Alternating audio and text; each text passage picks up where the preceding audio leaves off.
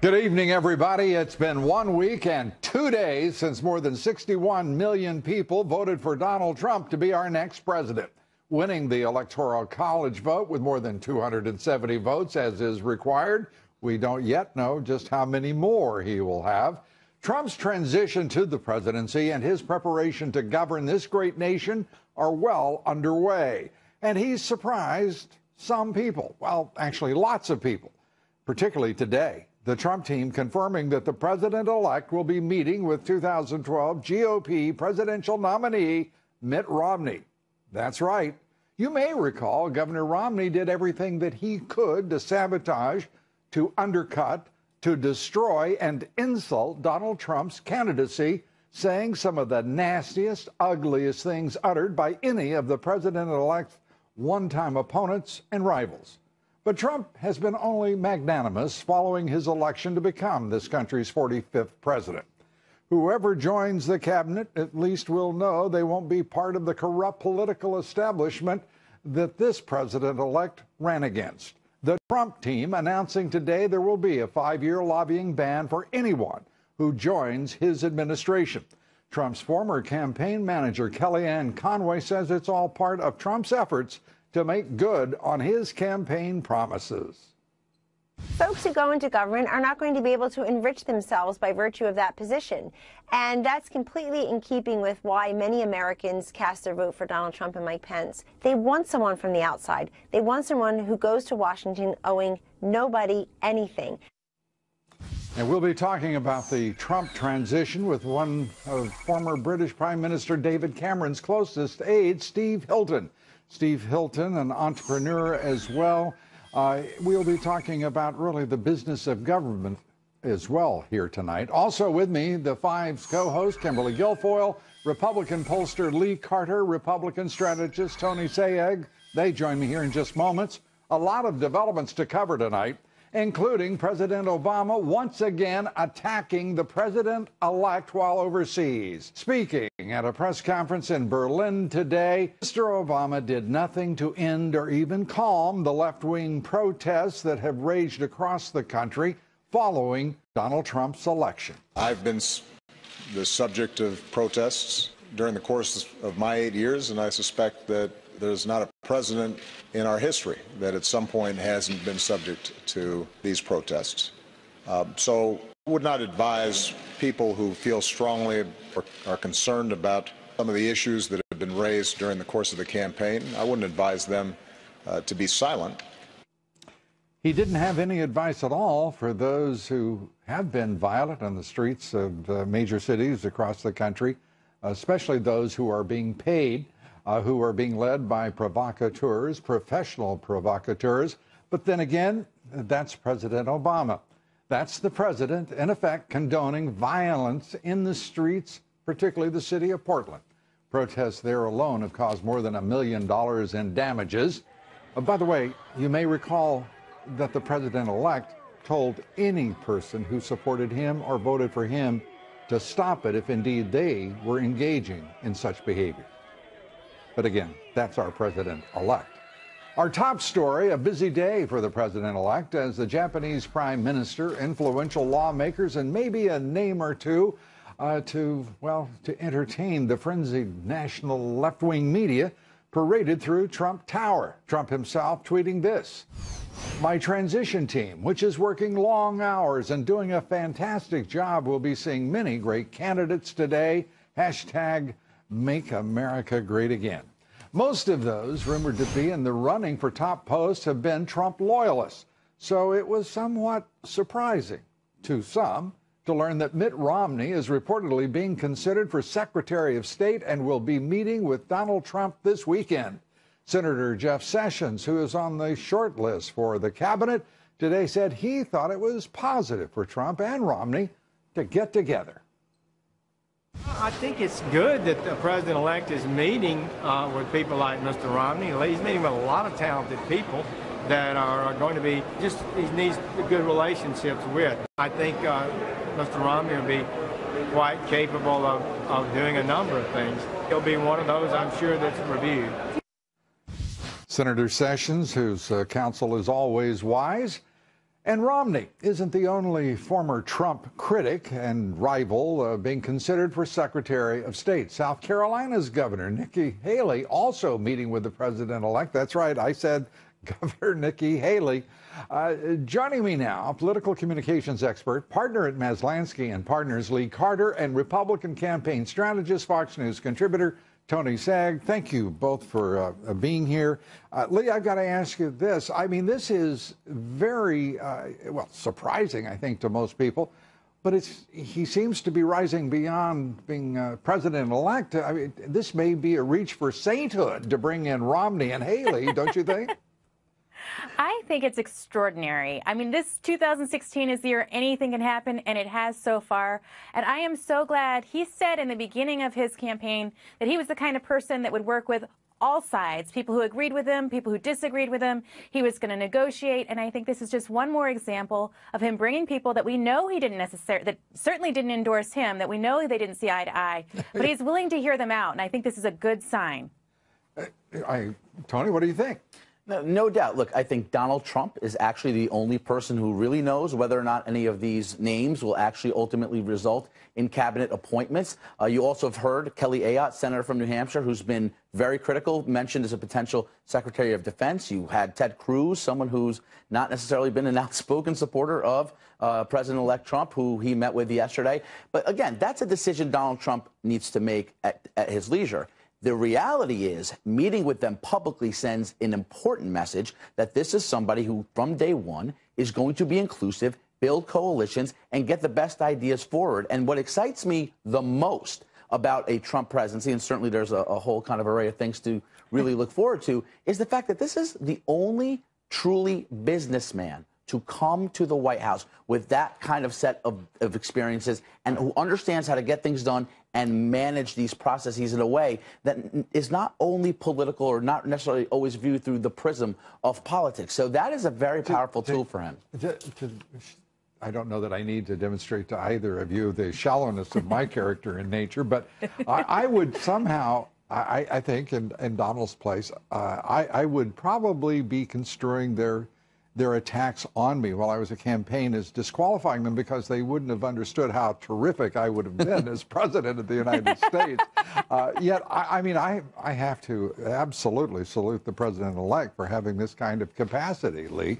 I also have to salute an early effort to drain the swamp as he promised, and that is putting a 5-year ban on anyone in his administration before they can lobby the U.S., Congress and the Senate again. I mean, it's really, that's something, isn't it? It really is something. And I think that one of the things that I love about Donald Trump's communication style, and there are many things, but one of them is that he often punctuates his points with symbolic gestures. So it's not enough for him just to say, I'm going to drain the swamp and I'm going to get special interests out. He actually is putting actions behind it. And this is just a very, very good example. A 5-year ban, unheard of. And it does show that anybody who's going to go and work in that administration is doing it for the best interests of this country. And I think it's fantastic.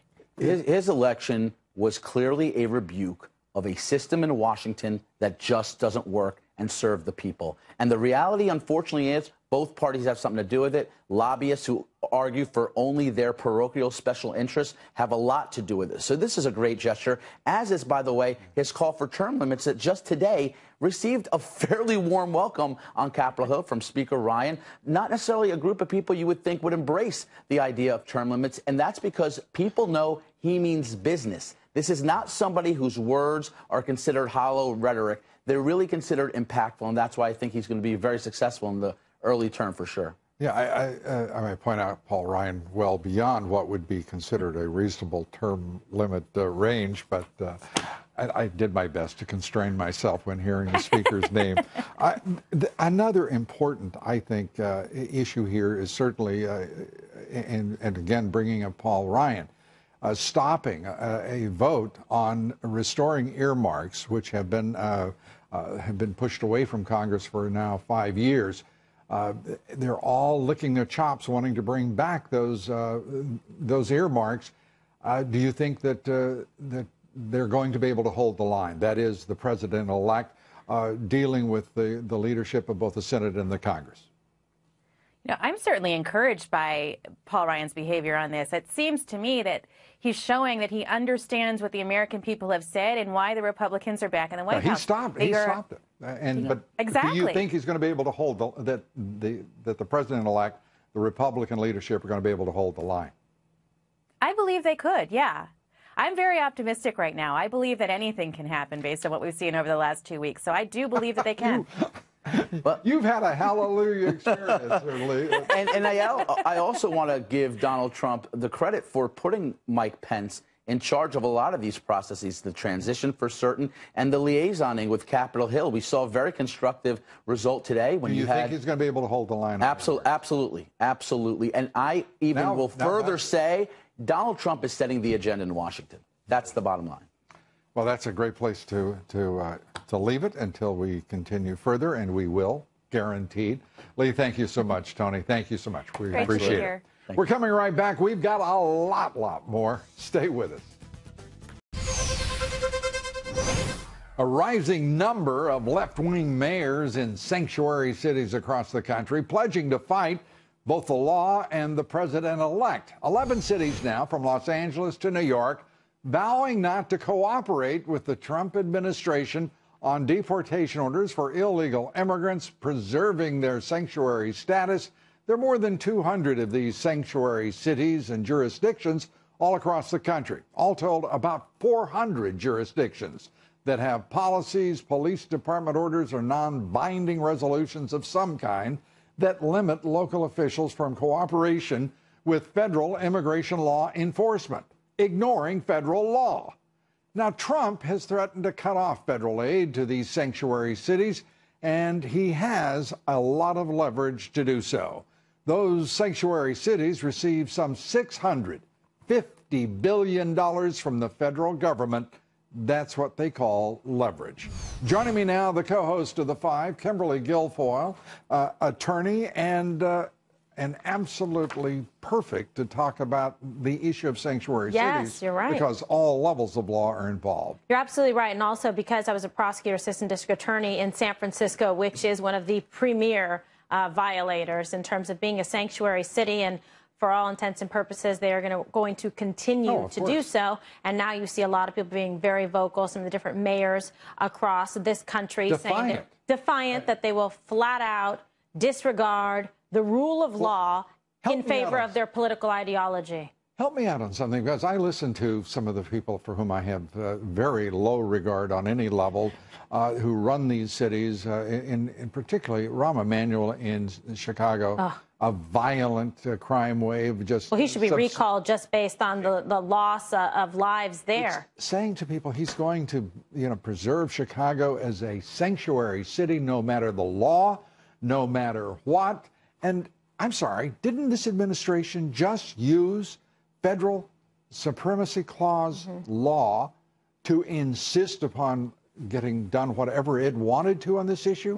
Why should it not apply in the issue of sanctuary cities straight out? Oh, it should apply. I mean, it is applicable. It should apply. But the problem is you have people putting forward their own ideology and their viewpoints and trying to put forward these sanctuary cities, by the way, at great cost to public safety, to people who are here legally, who are citizens, who deserve a right to be protected and have the rule of law followed. But instead, you have these people, these miscreants across the country, going ahead and thumbing their nose at the law. If you're not going to follow the law and the rules of the land, then don't be in the position. And to be clear, what Donald Trump has said, his administration will be going after criminal illegal immigrants. Correct. The estimate is 2 to 3 million of them.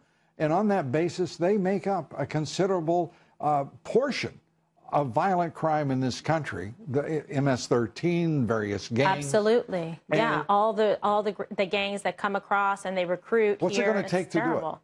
It's going to really take a firm hand. And I believe that President-elect Donald Trump will do it, because this is something he was very passionate about. He talked about putting forward Kate's Law based on the homicide of Kate Steinle that happened in San Francisco. If the rule of law was followed, Kate Steinle would be alive today. And that's also the law that Bill O'Reilly was pushing so hard as well. I think that Trump will put that in. Yeah, and he can use also executive action to put that forward. Now, he is about, the president-elect, to reverse a substantial number of the executive actions and orders on the part of President Obama. Is that going to work in most cases with those executive orders? Yes, I think it will. I think it will work with respect to, because President Obama came out about the Dreamers and asking, and people are pushing President Obama to pardon 750,000. That's not going to work, because even if he pardons them, it doesn't make them legal or citizens. So that's an issue right there. So some of that can be undone by President-elect Donald Trump. Also about transgender, the bathrooms. That can be undone. And then there's like one other one that maybe I think that he can do pretty quickly. So, I mean, I think you'll see it happen, to be honest. And very quickly, Mitt Romney coming in to talk with the president-elect. I have just confessed my what a turnabout. my petty nature in these things as viciously as Mitt Romney attacked Donald Trump's candidacy. And he was in a very powerful position to exert some influence on behalf of the Republican Party to bring everybody together. And instead he went out of his way. What's his name? Evan? Yeah, the guy in, what's his name? In McMillan or something in Utah. So that's a problem. So, but you know what? It just goes to show how magnanimous President Donald Trump, elect Donald Trump is going to be. And he's actually reaching across the lines to try to make things work. In his transition to this point, if I say so myself, I mean, he has been extraordinary. And at the same time, the national left-wing media continue, New York Times, Washington Post, continue their carping and attacks. It's some of the, I thought they were ignorant during the campaign. Sure. They've risen to a level of ignorance and abhorrence of the basic precepts of journalism that I never imagined they could reach even 2 weeks ago. Oh, it's unbelievable. Appalling. It really is. But you know what? America will be the beneficiary of great decision-making and honest leadership with President-elect Donald Trump. And we have just learned that General Michael Flynn has been offered the job of National Security Advisor in the Trump White House. There Kimberly, you go. All right, great excellent. to see you. And Great so it begins. Yeah, so it begins. Or continues.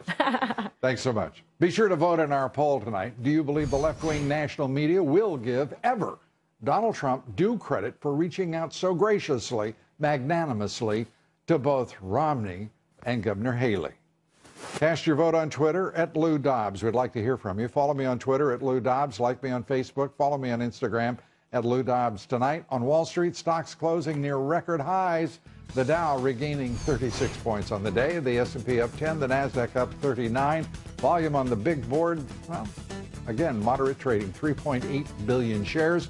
And incredible economic news. Housing starts surging to a 9-year high, up 25.5% last month because of a spike primarily in multifamily construction. Wells Fargo's fraudulent account scandal taking a toll on the bank, in which 5,000 employees lost their jobs, including the job of the CEO.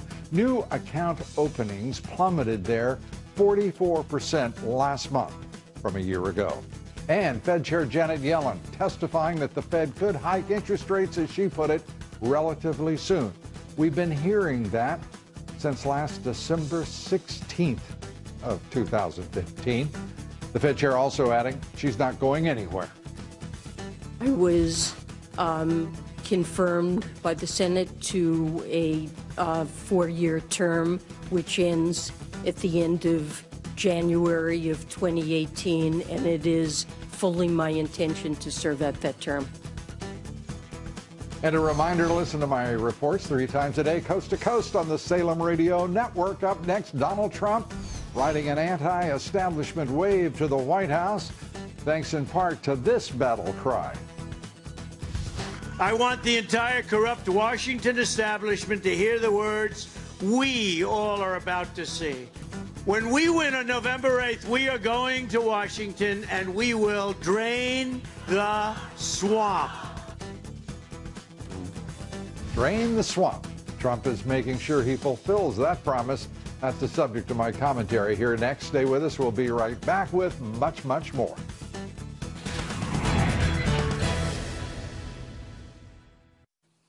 A few thoughts now on draining the swamp. We're just over a week into the Trump transition, and the president-elect is working hard to assemble his team, and he's also working hard to deliver on his campaign promises already.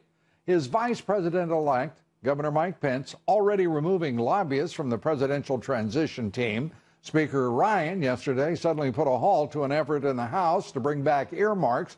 He cited the promises of the Trump anti-establishment victory. And now the Trump team taking another huge step to drain the swamp. The president-elect requiring a 5-year lobbying ban for all appointees to his administration. That is a very big deal. Last year, lobbyists spent more than $3 billion, $3.2 billion, just to influence Congress and federal agency, an average of about $6 million per lawmaker. That money, one of the reasons Washington is flooded with graft and corruption, as the revolving doors between public service and private business are filled with elected officials, lobbyists, and a lot of lubrication. Money, money, money. Under the Trump presidency, those same registered lobbyists will not be allowed to serve in his administration, nor will they be able to use government to enrich themselves within 5 years of leaving the Trump administration. Kellyanne Conway touted the move in an interview today. Nobody got rich off of the Donald Trump campaign. And it's just in keeping with the way he would like to run his government and all of its organs and adjuncts. Why do we need this revolving door of lobbyists and consultants? Why do we need 10 people to say the same thing? We just don't. Mr. Trump is just meeting the demands and the desires of the American electorate by trying to drain the swamp. Drain the swamp. There's music in those words, don't you think? Well, Mr. Trump has already taken big steps, huge steps, and set an important public integrity standard for his administration. He set precedent in delivering early on his promise to drain the swamp. Very early. The swamp that is D.C. is now already on notice, and there remain 63 days before he takes his oath of office. How many elected officials begin keeping their campaign promises long before they're in office? The answer is all the great ones. Now our quotation of the evening. This one from a fellow by the name of Donald Trump, who said this: "I judge people based on their capability, honesty, and merit." And there you have it.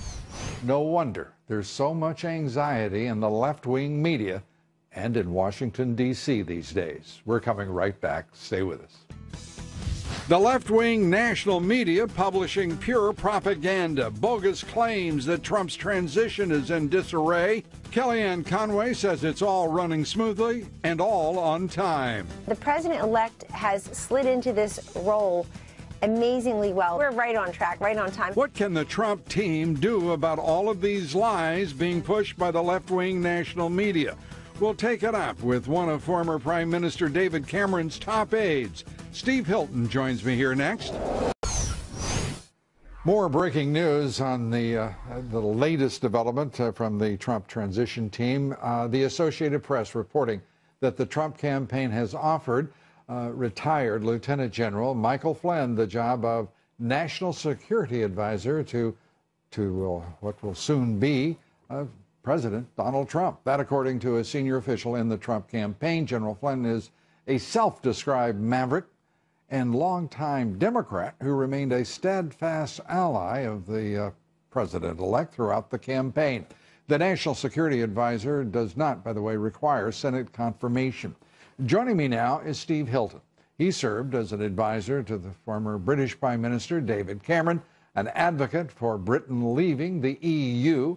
He is currently the CEO of CrowdPack, a Silicon Valley political crowdfunding and data site, entrepreneur, and bright fellow. Good to have you here. Great to be here, Lou. First, your reaction to Donald Trump taking these early steps, whether it be 5 years before you can lobby our government again, serving in his administration, whether it be earmarks.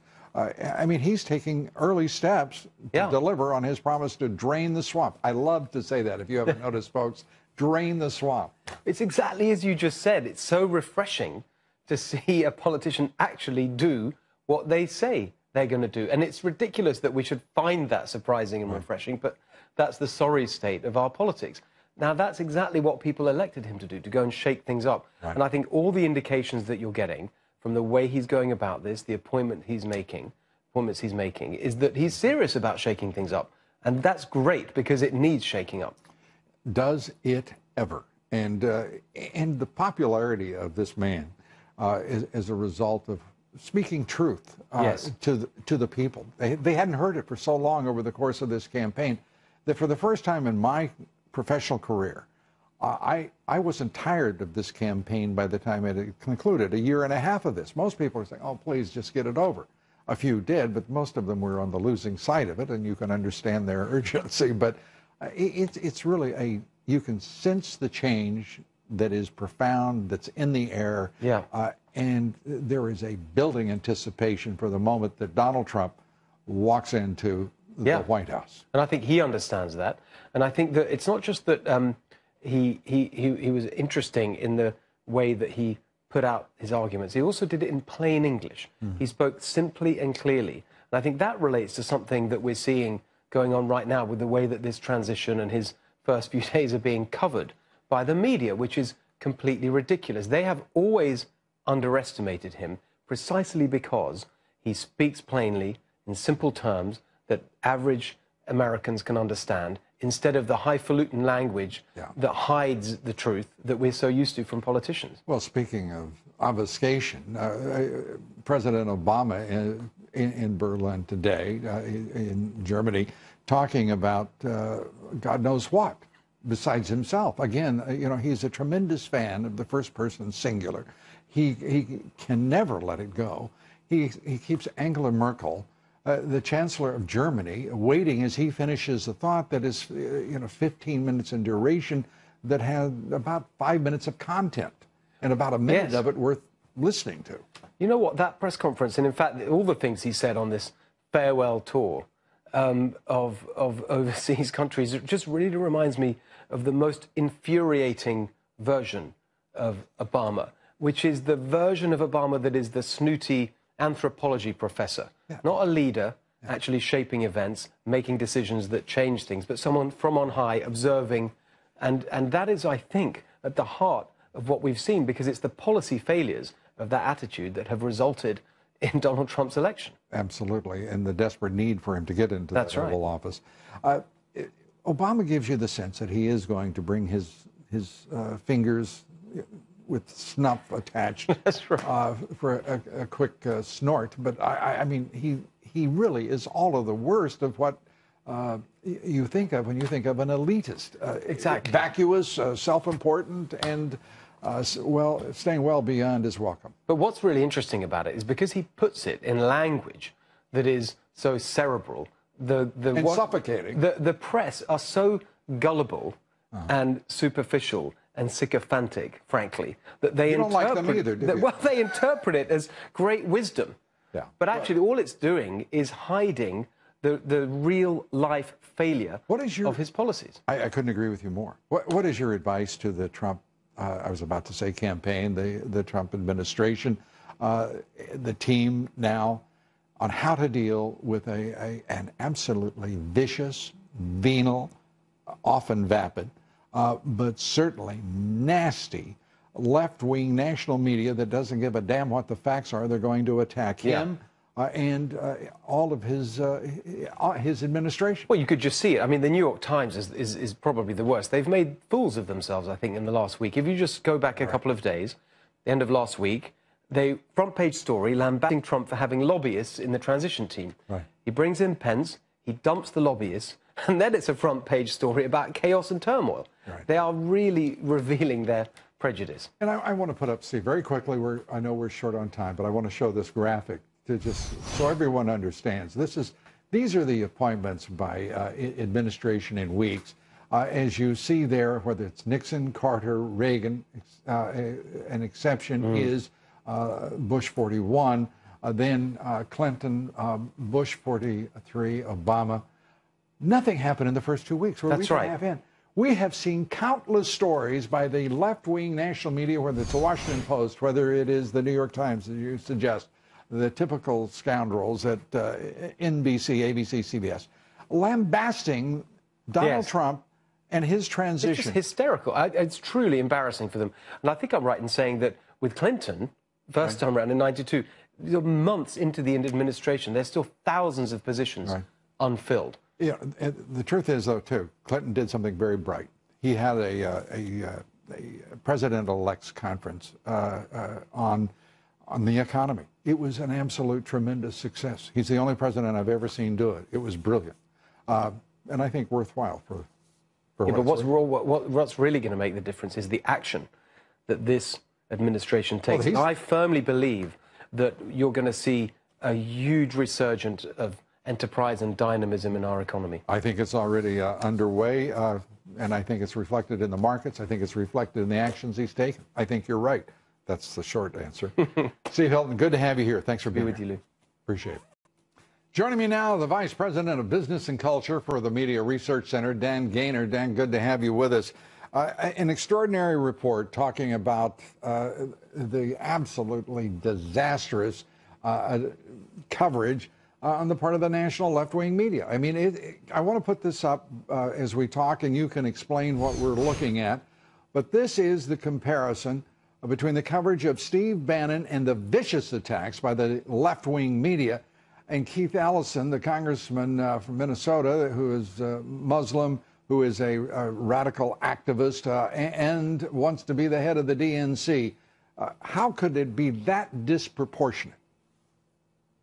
Well, what they're trying to do is not just double down on what they did during the campaign. They're trying to take down Trump's nominees. If they can defeat his nominees, they think they'll defeat his administration.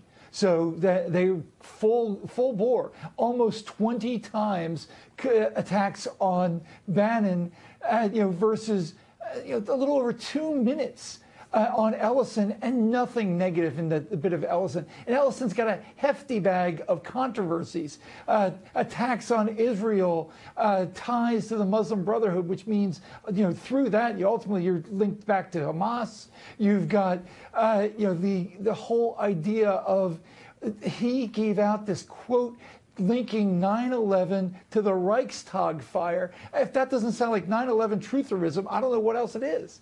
Yeah, and everyone wanted, of course, to give him a pass because that suits the narrative of the national left-wing media. It's who they are. The New York Times, Donald Trump has been hitting back, and he's a tough guy. And very few people in his position as the nominee of the party could, I think, have been quite as persuasive, because he absolutely didn't put up with their nonsense for a minute. And I think that should be a lesson to every candidate running for office. When you're dealing with lying skunks, you don't need to get near the smell, right? Well, and also he's doing something that the media don't like. He's using Twitter exactly the same way that FDR used radio. He's what the tech people would say, disintermediating the media. He's just removed them from the equation. He can go right to the voters, right to his audience, and say, here's what's really going on. And that's what FDR did with the original radio broadcast. Is this going to persist? Is this going to persist, Dan? We're going to have to go. Well, certainly the media attacks are going to. So, that's what I'm talking about. So he's got to. So he's going to have to be very tough with them, right? Yeah, he's going to take him to the woodshed. Okay, or whatever. Dan, thanks so much. Dan Gaynor, we appreciate it. Up next, Donald Trump today meeting with the best and the brightest, and folks close to the process say things are going smoothly. These are people at the top of their game that want to buy into this vision of making this country great. It's been unbelievable. It's fast-paced. Things are getting done. Things are moving forward to make sure that this administration is ready on day one. In case you didn't know, that was Sean Spicer of the RNC. Ebony Williams, Chris Plant. Join me here next. Stay with us.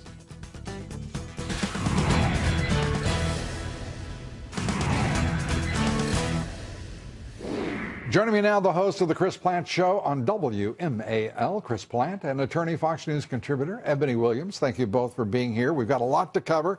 Let's turn to sanctuary cities. Yes. It looks like there is a way to go here. You're the attorney. I am. It looks like Trump has a lot of firepower behind him, no matter what Rahm Emanuel or the mayors of Los Angeles, New York, or wherever say. Let's talk real candid here tonight, gentlemen. Trump has all the tools behind him because guess what? Just like President Obama told the state of Arizona a few years back, You do not get to make statewide immigration policy. You don't get to do that. The United States Constitution, the Supremacy Clause specify that the federal law on this issue is supreme and it must be followed. All Rahm Emanuel and de Blasio and all these sanctuary city guys are doing, they're creating a fake narrative that makes them look like heroes around this issue to illegals. They're pandering to a That's what it is. constituency. But they're talking about a bunch of nothing because all they really are doing is saying something that they can't do. And you know, the crazy thing to me, Chris, is Donald Trump is talking about criminal illegal immigrants. Yes. And these mayors, for whatever reason, think they can successfully pander by supporting illegal immigrants and protecting them from consequences of being criminals. Right. And you mentioned Rahm Emanuel in Chicago. Rahm Emanuel and I were high school classmates, believe it or not. And he is, this is the same guy that said that Chick-fil-A and Chick-fil-A values have no place in Chicago, but he's protecting criminal illegal aliens. And let me go one step further, if I could. In addition to the funds issue, and brilliant, absolutely right, using Obama administration techniques against them is absolutely appropriate, I believe that they should also raise the specter with these mayors that they will face criminal charges of accessory to crimes if you have a Kate Steinle situation and a murderer that has been released back onto the street because of their policies. Somebody kills somebody or some other horrendous crime, these politicians should be held responsible and they should be charged as accessories to the crime. I want to speak on that. Very good point. Another way to do that from a litigation standpoint, if your family member